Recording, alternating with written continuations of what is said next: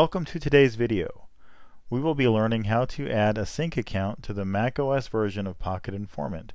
For this video, we will be using macOS Pocket Informant version 1.1.6 and macOS version 10.14.4. We will add an Informant sync account. All other sync accounts will be added in a similar fashion.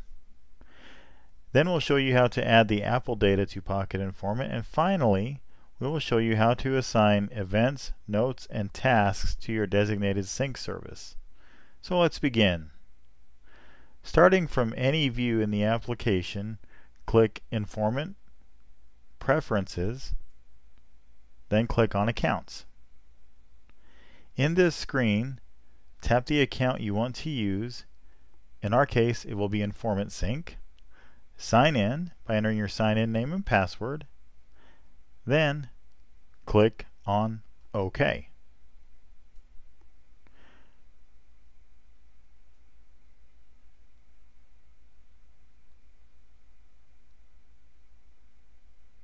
To start the actual syncing process now, tap Begin Sync. Once the syncing is completed, your data will populate, as you can see here.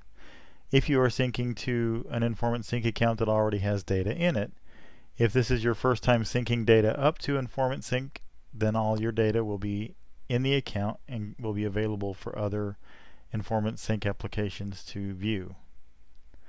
Now, let's add the Apple data. To do this, go back to Preferences, Accounts, and you'll notice two boxes in the top left corner, one for events and one for reminders. Checking both of these boxes will allow your Mac to share its calendar and reminders data with the Informant application, making this data visible and available to use in Pocket Informant. One important note: your Mac is simply sharing its data with the Informant application. Your Mac is still responsible for syncing the data, backing the data up, and storing the data. As you can see here, now we have our Mac data along with our Informant Sync data both visible at the same time in Pocket Informant. So now we'll talk about how to assign data to a specific sync service. Go to the Add button, click on Task in this case, enter a title,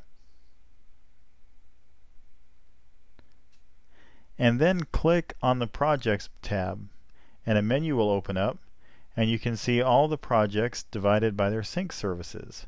We're going to use the Test folder in the Informant Sync account.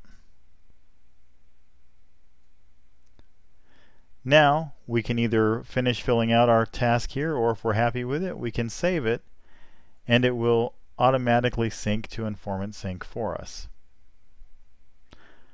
Events are handled in a much similar fashion. Again, you'll go to the Add button, select Event, enter your title, and then you'll click on the Calendar field. This will show all the available calendars divided by their sync services. In our case, again, we're staying with Informant Sync, so we're going to select this calendar and then save our event. Once it is saved, it will be synced automatically to Informant Sync. Finally, for notes, again, you go back to the Add button and click on it and then select Note. You'll notice the note editor is a little different from the other editors we've seen. Still, go ahead and enter your title. And then just below the title field is the area where you will select your folder. Folders are similar to projects. They're broken out by their sync service. We'll select this one that goes to Informant Sync.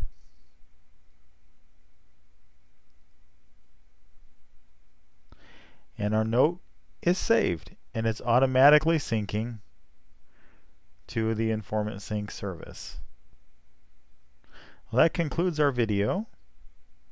We thank you for your time. If you do have any further questions, please feel free to contact our support team at pocketinformant.com/support. Our team will be very happy to further assist you and help answer any other questions that you might have. Thank you for watching this overview, and we hope that you have a great and productive day.